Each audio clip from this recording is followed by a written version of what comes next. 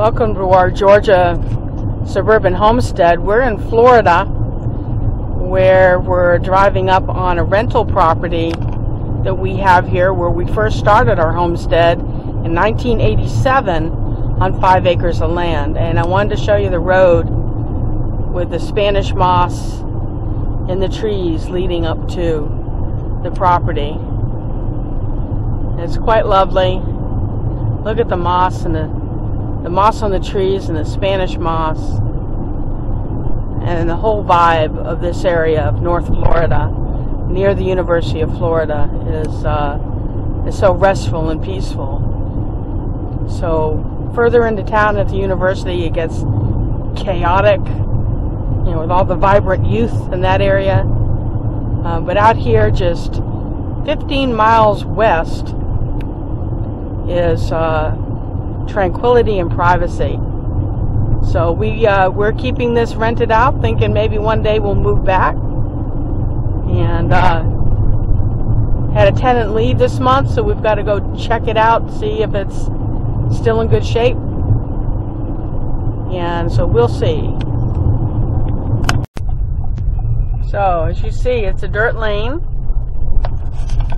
And when we bought back here, it was called Mockingbird Lane, and we really wanted to get our address changed to 1313 Mockingbird Lane. And those of you who are over the age of 50 may remember the significance of 1313 Mockingbird Lane. But it's a good, quarter mile off the highway.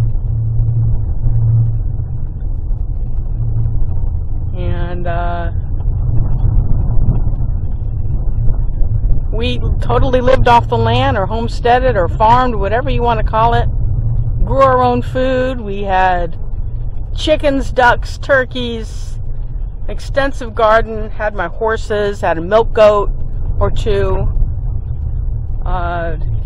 Looks like we gotta fix the gate. Yeah, it looks like we gotta fix a gate. I don't know. Persimmon trees are definitely bigger.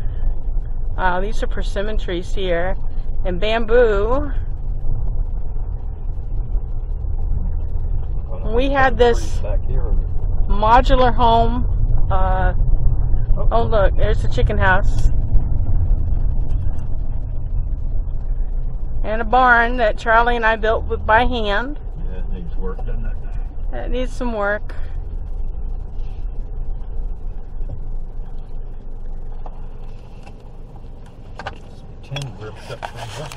Yeah, I'm gonna have to put new tin. You didn't bring a ladder, did you? No. Used to be one here, though. Yeah, well, it tends to walk off.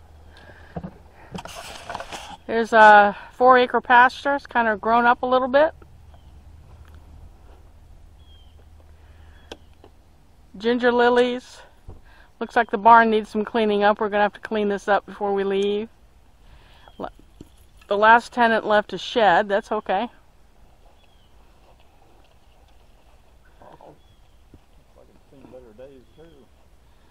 But there's the front of the house.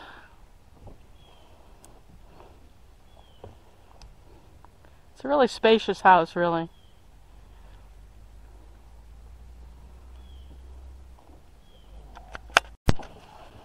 All right.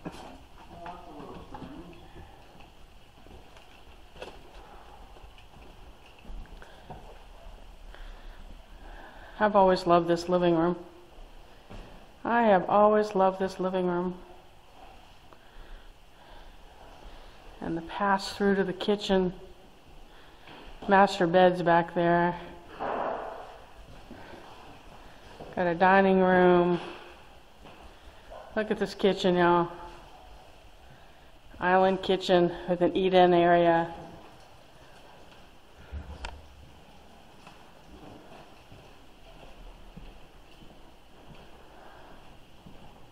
Kind of a strange place to put a satellite dish.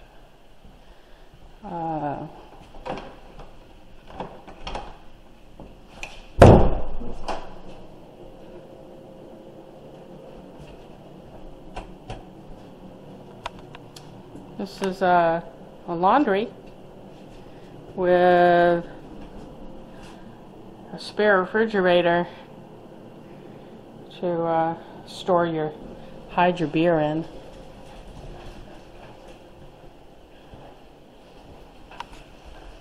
I've always loved this kitchen.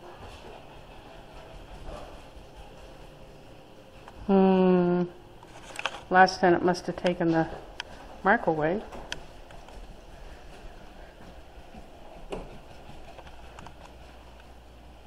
Large pantry.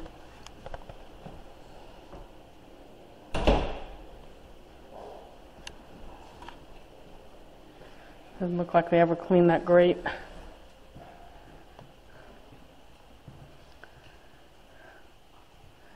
Master bedroom.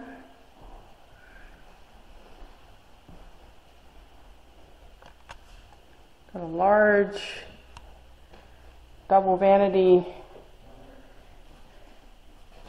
bathroom with a soaking tub and a water closet and a shower.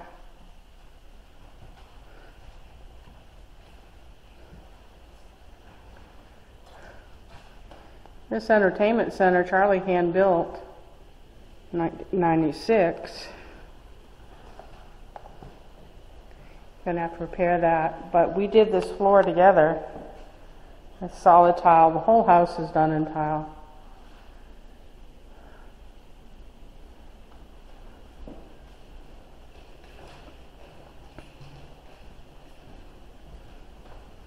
Well, that's a new addition there.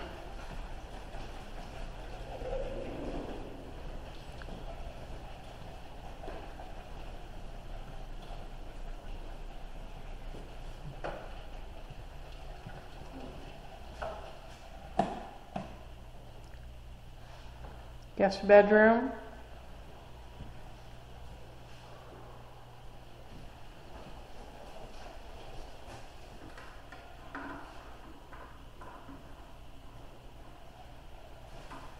Looking out on the porch.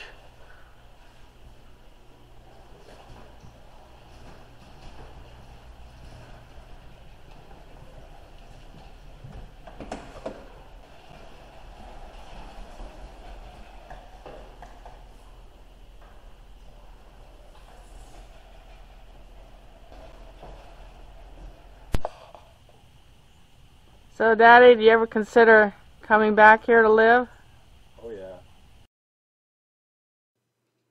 So, we're going to do this series of videos in segments. Stay tuned for part 2 of our Georgia suburban homestead in Florida at the original Florida homestead on 5 acres just outside Gainesville, Florida, where we started our life together while in graduate school and actually lived off the land. It was a blessed place. It's still a blessed place. Come enjoy it with us and see what we had to do to repair items that the last tenant broke. Stay tuned.